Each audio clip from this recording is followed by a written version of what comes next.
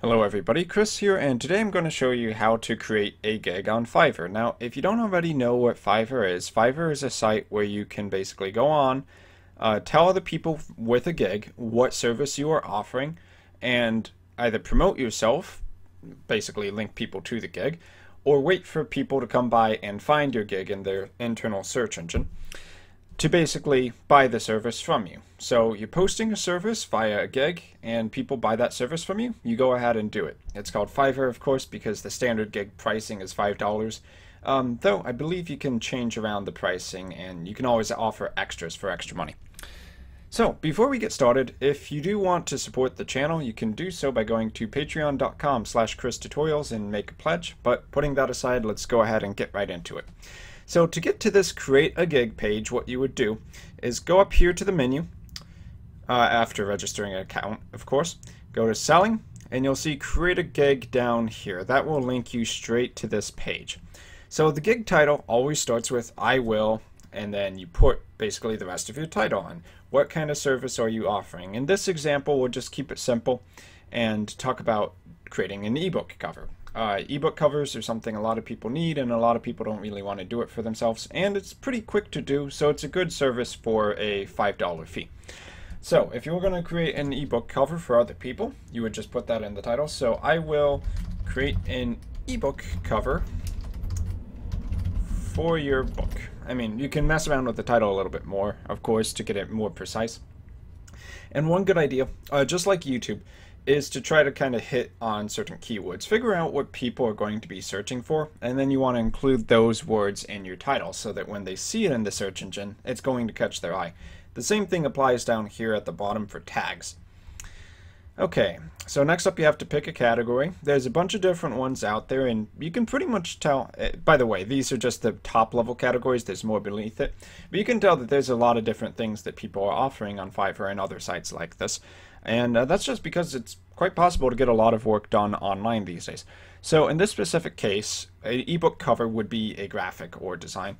So we're going to choose graphic and design, and we can select from the subcategory down here. You can see each category has like 10 or 15 extras. So book covers and packaging is exactly what we're looking for. Now, down here, cover photo is going to be pretty important for you. I believe the correct image specifications are 600 pixels by 370, so it's 600 wide and 370 tall, and you can double check that if you need to, but it's going to be a JPEG image or a JPG image that you're going to be uploading. Make sure you own the copyrights. Obviously you don't want to get sued, probably won't happen, but I mean, you don't want to risk things. Now, if you've already, say, for this specific gig, created some ebook covers, or you have any other portfolio work you want to demonstrate with an image, you can go ahead and post this here. It's actually pretty nice when you see the work that other people have done. And you can always come back in here and edit it if you need to. Now, with the description, this is where you give more information, tell people exactly what you're doing, what they should expect when you have exported the file, you have it all done, and anything they need to include could go here. It doesn't have to go here, because on a future page, or a future setup page, the buyer instructions, that's where we detail that in. But sometimes I like to add it into the description anyway. So we'll just write something here. I'll create an ebook cover. Obviously, this is just for demonstration. You would put more in here, and you have bulleted points available and bold. If you have something you really want them to see, I would recommend bolding it. Could be like your gig rates. How much are you going to do per gig? And a gig would be the $5 fee. People can buy multiple gigs simultaneously. Now, gig metadata, usually something you actually want to do. So for this specific one, we can choose book cover, because that's exactly what we're offering.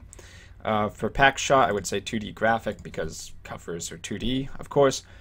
Image, it's going to be a JPEG image for this specific type, because that's what Kindle prefers. But if you wanted to, say, offer the Photoshop file, you could also do that here by checking PSD. And of course, these settings are going to be different depending on what kind of gig you're offering. This is just for the ebook cover, obviously. So things that people probably want to see, web publish ready, And if you can get it ready for print as well, where it is compatible with, say, Create Space or such things, you could check that here. The more things you can offer with these gig metadatas, the more customers you're going to be able to reach, because different customers are going to be needing slightly different needs, obviously. So tags or taxonomy are basically keywords that are associated with your gig and will help the search engine figure out where to display it. So for ebook covers, I would say ebook cover is a very, very obvious tag to use. You could say Photoshop creation, or let's just go with Photoshop work. Sometimes the tags that are already there might be a little bit better. And as a third one, you could say JPEG export. Not really a great tag, but we got to move on here. So duration, the maximum time to deliver. This is by default how long at most you expect it will take you to complete your gig and send the final work off to whoever you're sending it to. So in this case, you could say 3 days or 2 days to deliver. Generally, if you don't want to go to like 7 days or more than that, being that it's basically a marketplace anyone can sign up for, it's kind of competitive, and if I saw someone who said it was going to take them a week, I'd probably just go to the next guy. So if you're going to do this, probably want to be on top of your game. Now, once you've chosen a maximum duration, you can go ahead and save and continue. It looks like, oh yes, of course, I forgot to choose an image. So I'll just grab this Kindle ebook cover creation off of my desktop. And the description should be at least 120 characters long. So I'm going to do that really quickly. Done. Obviously, you want a real description. Oh, wow. It won't even let you spam like that. Okay, that's probably a good thing, because you don't want people spamming your site with cheap gigs. Only the real people are the best for this site. There we go. And we'll save and continue. Okay, now on this next page, configure pricing. The first thing that you have an option to do, and I almost always do this, is to check extra fast. Now this means you can do your gig in less time guaranteed for an extra fee, usually $5 or $10. Now in this case I could say 1 day, which means from the moment they give you the gig and order it, you have 24 hours to complete it, but they will pay you extra in this case. So licensing is something that may show up depending on your gig. If you're doing audio or graphics, you don't necessarily have to check this, but if you want to charge extra to guarantee that it is legal for commercial use, you could do that there. Including the source file is pretty much a given. It's really easy to just have that there, and maybe some people want it so they can make slight edits to it. Now if you have any extra gigs, or gig extras rather, that you want to add in addition to those, you can do that here. Write a description, choose how much you're going to charge for that, how many days, choose a type, of which there will be quite a few different ones, and you can choose to charge for shipping, though this would only apply to certain gigs. Basically, if you're sending them a physical object, you're going to want to charge shipping there, of course, because otherwise you won't make any money on it. But if that's not relevant to you, then just hit save and continue.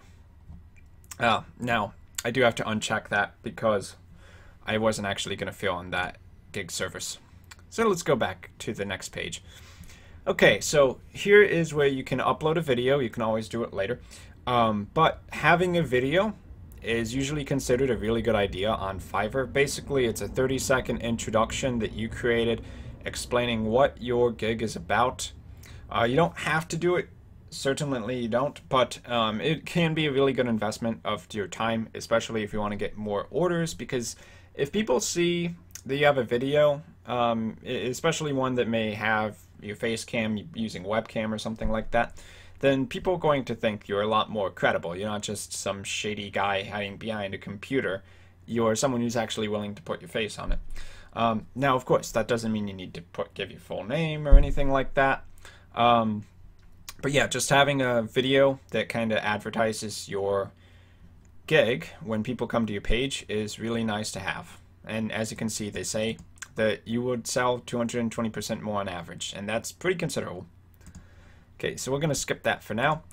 And here on the buyer instructions page, they've changed this around a little bit over the last few months, I guess.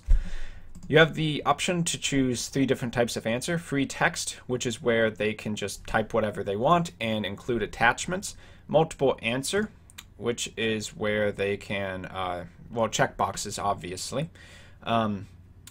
Basically, if you have some instructions and you want to give them different options, or you want them to be able to easily tell you what they're looking for, like, do you want it as a JPEG image or a PNG image, for instance? You could have 2 checkboxes there, and they can choose which kind of image you want to export. An attached file would be if you have like a script that they need to send you before you can get started, or instructions, or maybe a copy of the ebook so you can skim it and make the cover for it. That would be attached file. And you can have them attach files to free text, but if you want to make it mandatory, you definitely want to use attached file. Now, you don't have to have just one requirement here. You can see number 1. You can add multiple ones. So something requirement 1. And then we add another requirement, attached file. The file, please.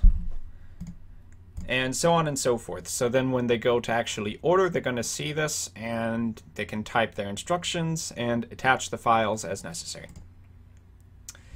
And then at this point, you can basically just go ahead and publish your gig within, I think, a few hours or 24 hours, something along there.